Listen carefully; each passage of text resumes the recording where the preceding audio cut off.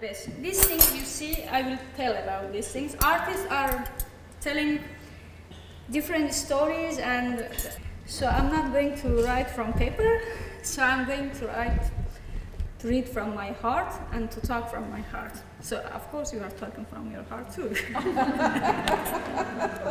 But I couldn't do it in Dari or push Pashto. I try to write something on paper, but it look like this. I cannot even read. So my name is Sahraa Karimi. I am from Afghanistan.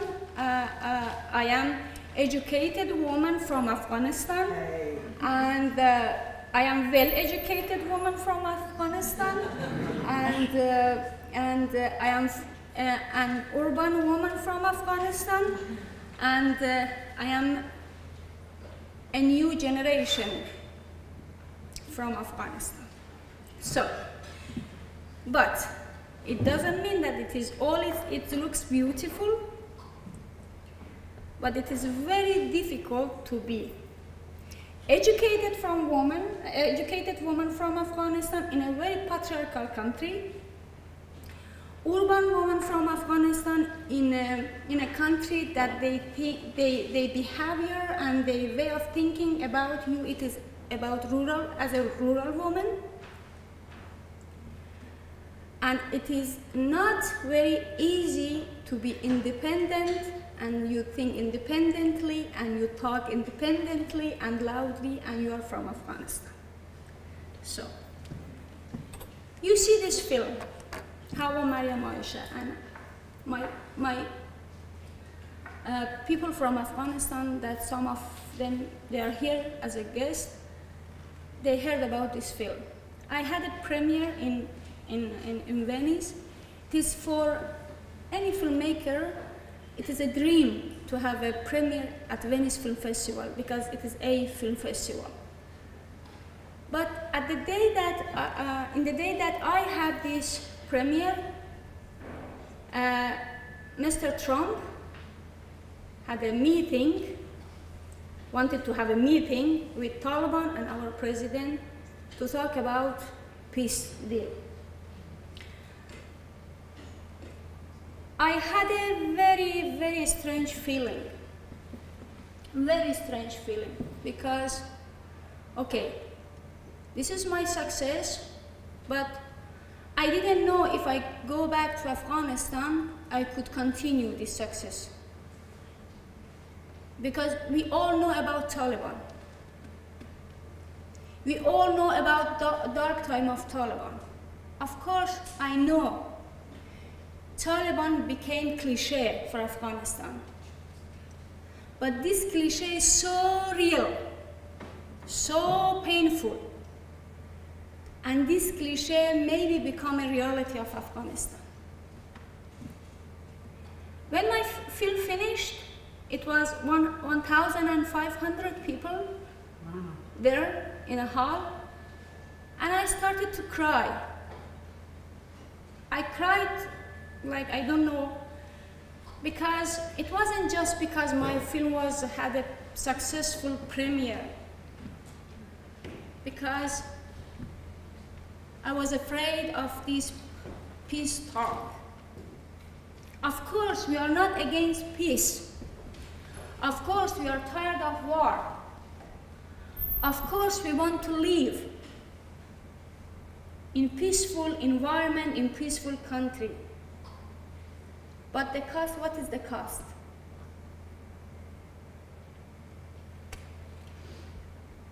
My mother and many other mothers in Afghanistan belong to generation of illiterate women, uneducated women. They were so familiar with this thing inside the kitchen than this thing. They love their, what is that in English? These things, yeah. They love it. They take care. For them is very important. They go to buy new one. They don't care about this. But my generation, We care about this because we can eat, to think, to use this. So this is how we came these past 18 years, my generation. We became young women, educated. We started to learn languages, many different, not my English, bad English, but Your English is great. we start to travel around the world. We start to speak in front of public. We start to belong to the world and to find our place and position and identity inside the world.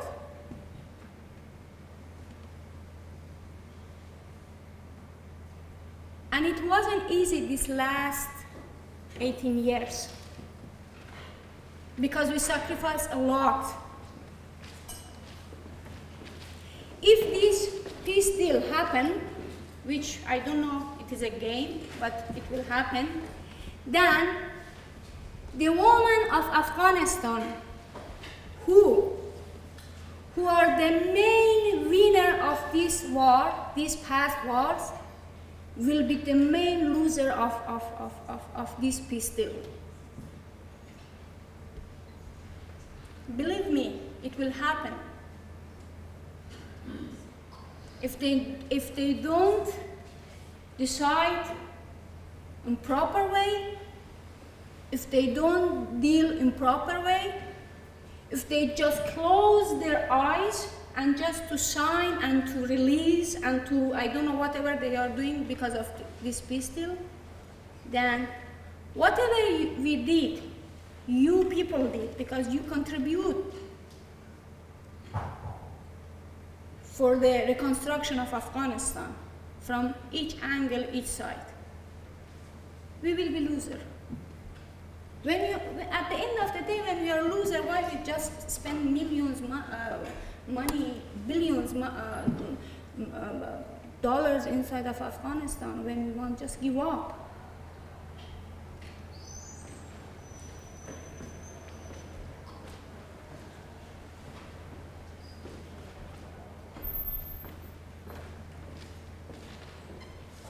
My generation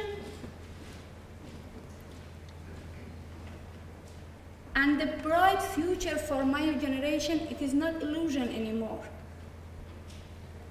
It is a dream, real dream that we are fighting to fulfill it. And we don't want to give up.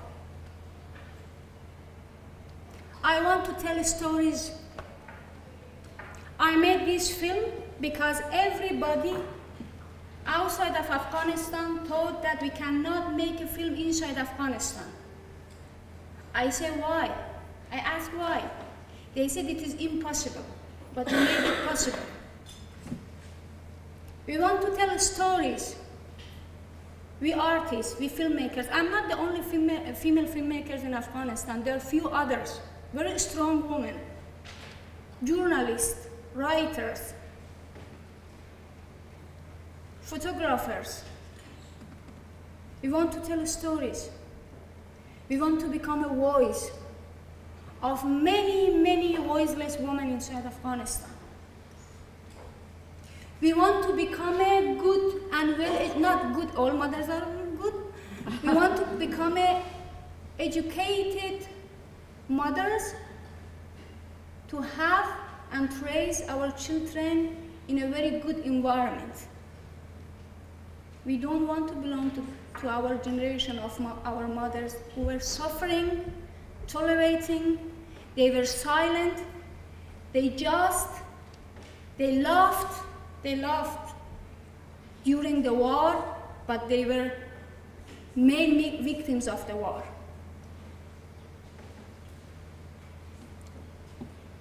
For that, thank you for your campaign. For what you are doing, because the world and the international society, they just decided to be silent about Afghanistan and about this peace deal. They just decided do not talk about it. Thank you for this event that you want to talk about it loudly. If international governments, societies, NGOs, and everybody, if they just want to forget us, we will be voiceless again. And Afghanistan returned to those years of 1996. And these young people, if you don't know that what was 1996, Google is easy. Okay, search it. And you see ruin of Kabul, at least, all Afghanistan. We tried our best with your help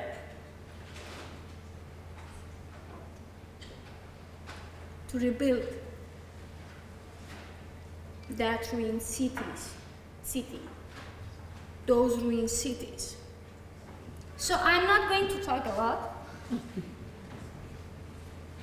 If politicians are silent, if they want to make these deals, but you people shouldn't be silent. The mothers of the world, they shouldn't be silent. Because whatever you want for your child, peaceful life, beautiful life, a woman from Afghanistan, a mother from Afghanistan also wants for her child.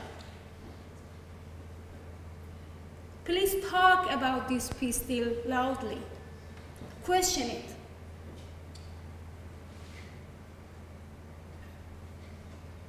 Please ask questions that are very important, because questions are very important.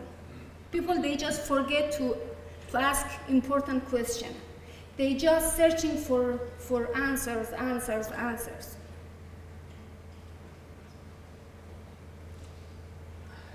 You are, how many people here?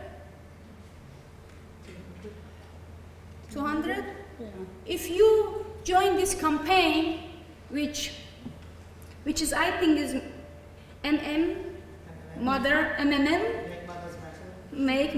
Mothers Matter. If you join this campaign, it means 200 people, they are against this fact that who is going to lose and who is going to be new victims are mothers of Afghanistan. Thank you for coming. And I'm not going to talk a lot because I couldn't understand what I read. So, again, return to these things.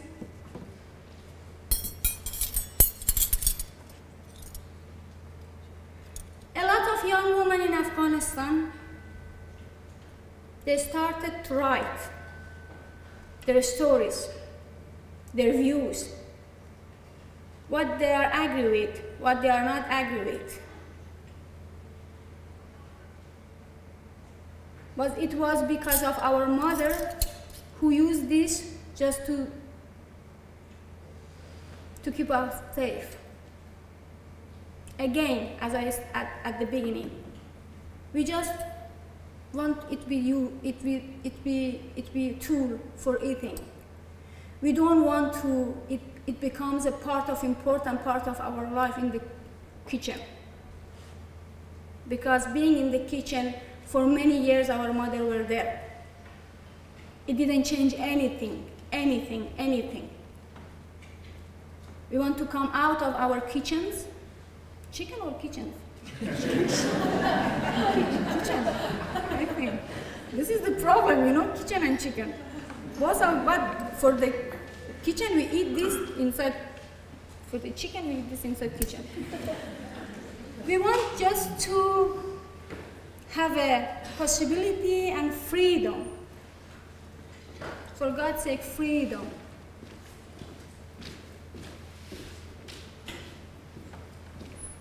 To tell our stories. Please join this campaign. If you join this campaign, it means you support Afghan women and Afghan mothers. Thank you very much.